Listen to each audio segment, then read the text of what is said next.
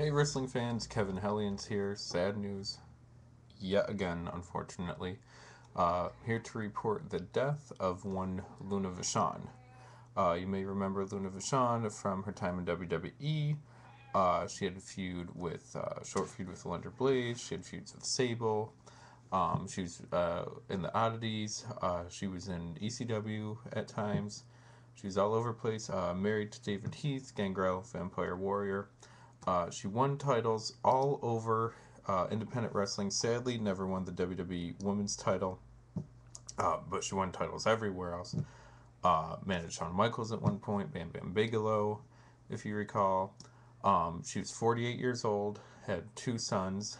She, of course, is daughter of Butcher Vachon, related to Mad Dog Vachon and Vivian Vachon. There was a documentary on her family at one point. I believe it was in the early to mid 80s. Believe me, if I could find it right now, I would throw it on and let you know, but I cannot find it.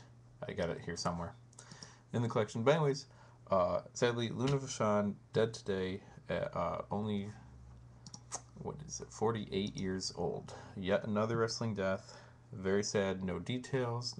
We don't know how or why or anything like that, but I'm sure those details are forthcoming. So again, yet another sad day in wrestling. Luna Vachon dead at 48.